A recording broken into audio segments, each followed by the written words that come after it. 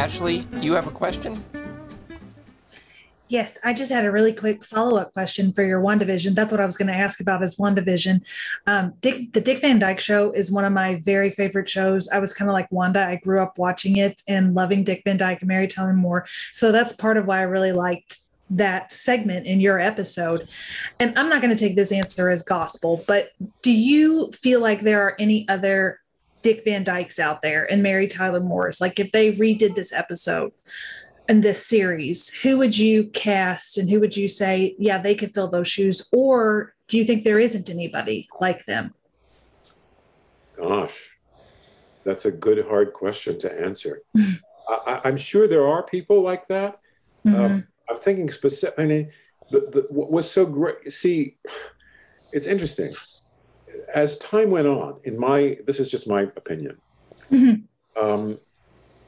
television in general became more formulaic as time went on. Mm-hmm.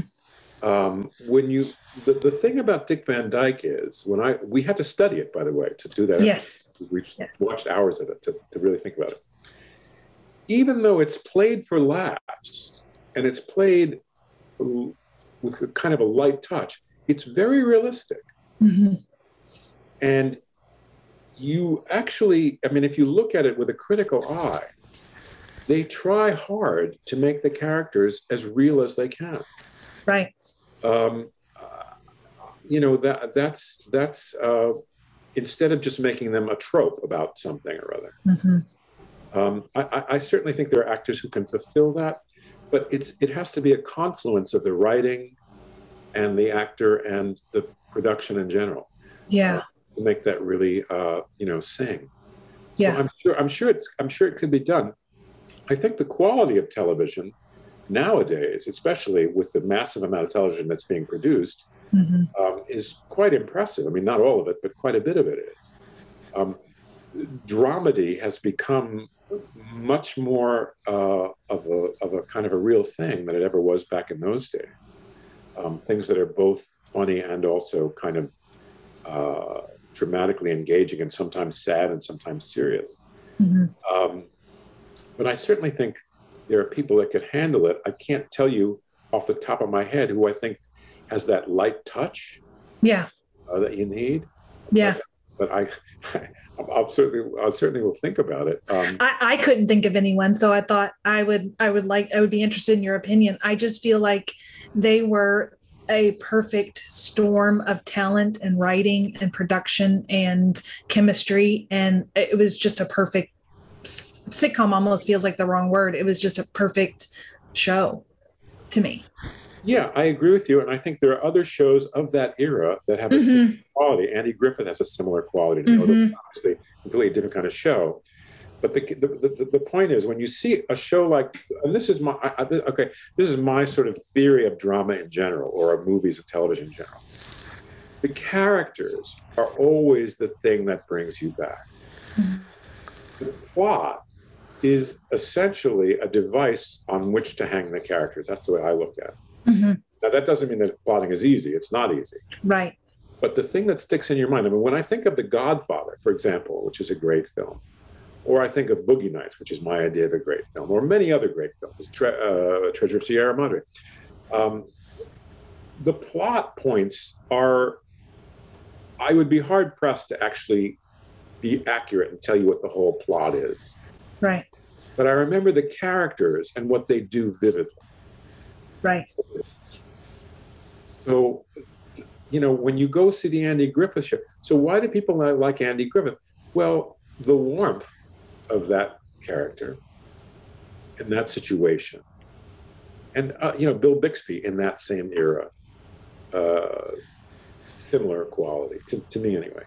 You miss it's the personality of those characters that makes you want to tune in all the time.